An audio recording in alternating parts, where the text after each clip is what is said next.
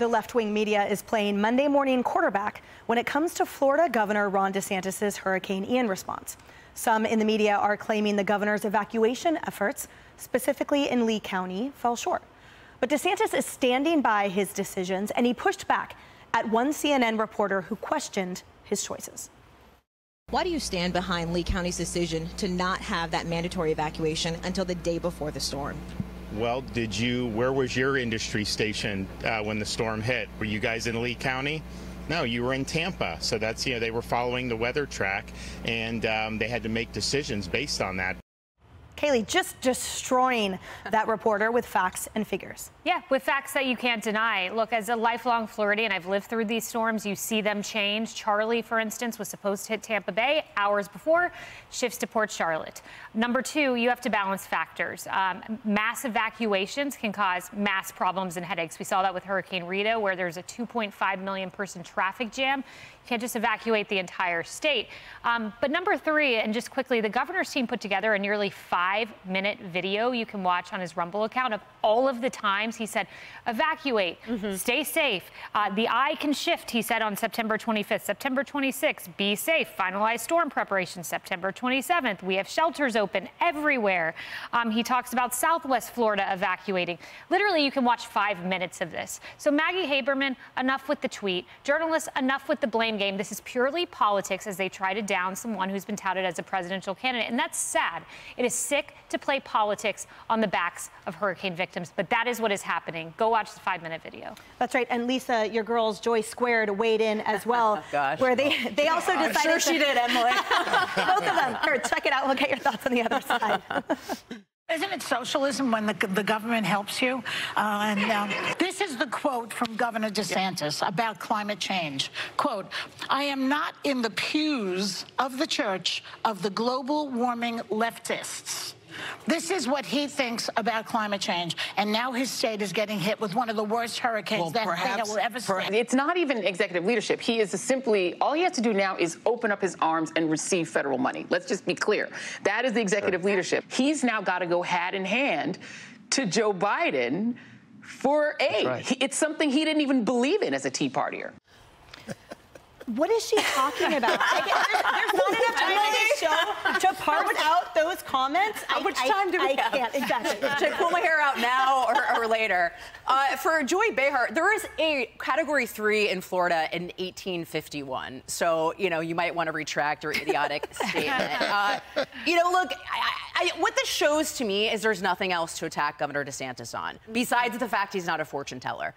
And as he was pointing out, even CNN, everyone was following the models, and they thought Tampa might be, in worst hit, right? So that's where they were located. And what people forget is it's up to local officials to give out these. They're the ones that are supposed to give us these warnings, the evacuation warnings. Secondly, Governor DeSantis mentioned at least 7 times in the 3 days prior to landfall, warning people on the Gulf Coast, telling them to heed evacuation orders. And what people don't understand is for evacuation orders, you don't have the police going around door to door pulling people out of their homes. It's up to you. It's up to you to decide. And thankfully, what we had with the DeSantis administration is even before and after just a well-executed machine of getting out what we need to do to save people, and now in the process of saving lives. And since I become a Floridian, I have got to know Governor DeSantis well and his team as well. He is one of the most competent people I've ever met in my entire life, not even just for a politician, period.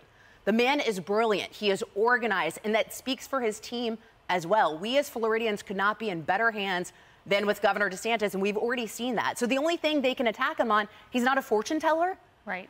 That's the attack. He's supposed to be able to predict this stuff when no one else did. Spare me. And even that, Harris, the issue of receiving federal aid for your citizens, it's such a misnomer to call it an issue of federalism, and that a Tea Party would have been against it, because that misses the entire point, right? One focuses on authority and autonomy and sovereignty, and one focuses on the fact that FEMA is a federal organization and that all Americans will, yes, be the recipients of federal aid in these times of natural disasters.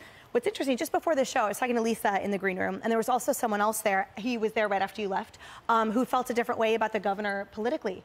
But he said, regardless how I feel about him, and he lives in Florida, he said his response was excellent. He said it's undeniable excellence. And so, however, we have this media that just insists on ripping him apart when all Floridians are grateful for everything that he did under that emergent situation. All the decisions he made. Unfortunately, I didn't see the dateline on that, so I don't know if that happened before or after Kamala Harris's comments, but I would say this: you can't have it both ways. You can't say that only people in diverse lanes get the aid, and then, oh, by the way, if you're asking for the aid, you're just federally constipated. Like you shouldn't get anything because you don't deserve it because you were a member of the Tea Party. Like, which is it going to be? How does that figure into it? Okay, fact for Joy Reid, Joy Behar, Joy Squared, or whatever. There have been 6 major storms in Florida in the last 57 years. The 50 years before that, there were 16. So can we throw the climate change out the window now and get back to facts? Can I say one more thing about Governor DeSantis, just real quickly? At one point, days ago, before landfall, I thought he did a really copious job. I mean, it was detailed of, if you think you can't leave, I can help you find a place to go based on what your options are. It may not be a shelter, maybe it's someplace that a friend lives. You don't have to go 200 miles away to get away from landfall. And he was just trying to get people to just get moving. Just go someplace with somebody who might even be closer in than in Orlando. Now, as it turns out, he had to further that message a day later with, you know what, no matter where you are, you may not be ordered to evacuate, but I need for you to stay in your house. Well, and Lee County even had evacuation orders, I believe it was 24 hours before. So, you know, they tried to get the word out, and, you know, we do the best you can in these situations. So. Yeah, and to your point, he did an excellent job because now all the criticism is focused on totally irrelevant things like politicizing everything about it. But we can ask about it, and he'll give the answers the way he did. That's right.